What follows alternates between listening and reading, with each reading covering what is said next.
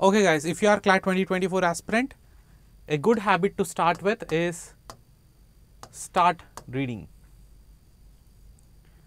Since CLAT 2024 exam or CLAT exam for that matter is going to be a reading comprehension based test, wherein you need to read multiple passages and you need to answer the questions that are followed by in the passage.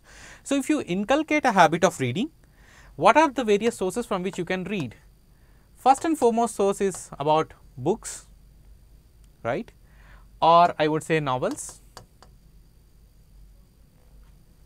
Second source is newspapers. So in newspapers, I say a generic news,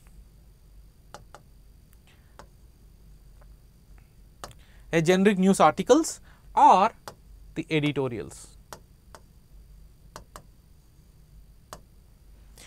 So guys, if you start reading books or novels, you will come to know what are the various tones by which a particular expressions could be expressed in, and what is the author's point of view in writing the entire book or news article or an editorial. So one good thing about editorials is that will be communicating in both the ways. For example, there will be an argument which is strengthening the given title, or another argument which is weakening the given argument, or it may be an argument between two parties, right? So by reading, it's going to help you big time in English, wherein English section in CLAT have 30 questions, right? It will help you in understanding vocabulary, it will help you understanding in reading, it will help you ease the way in which you read, and it will help you to read quick and understand the things or understand the concept clearly. And it will also help you in GK and current affairs, which will have 35 questions. And this time in GK and current affairs, interestingly, there were 7 questions for each passage, and there are 5 such passages. And reading editorials and news articles will help you to cope up with day-to-day news and will help you be on top of the happenings of that particular season. And it will also help you in critical reasoning, which is the logical reasoning section. Most importantly, by going ahead with editorials, you will understand how to analyze an argument, right? How to strengthen an argument or how to weaken an argument. What are the assumptions that exist in order to cope up with the argument?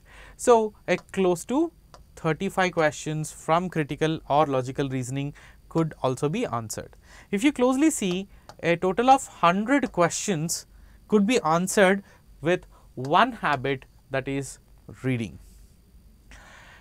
Now, apart from it, we have 50 more questions in CLAT. So how to deal with them?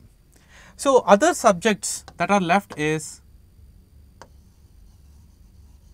legal reasoning, which will have good 35 questions, and quants, which will have 15 questions, which close to 50 questions.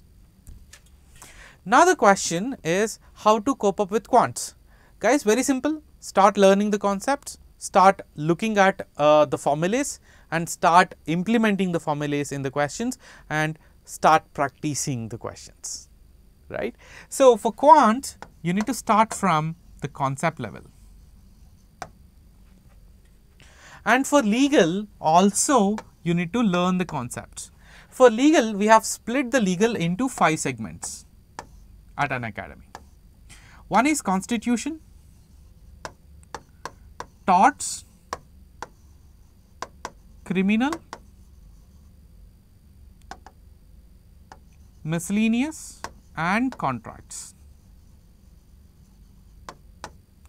So these are the 5 various legal fields that you need to be having a knowledge on.